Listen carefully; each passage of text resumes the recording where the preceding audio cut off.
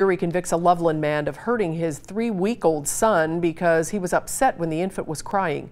Christopher Evans told investigators he didn't know his own strength when he threw his son onto a changing table and the boy hit his head. The baby had an upset stomach and his mother was out getting medicine. He suffered brain hemorrhages, a retinal hemorrhage, and leg fractures. Evans was found guilty of felonious assault and child endangering. He's in jail awaiting sentencing. We'll let you know what he gets.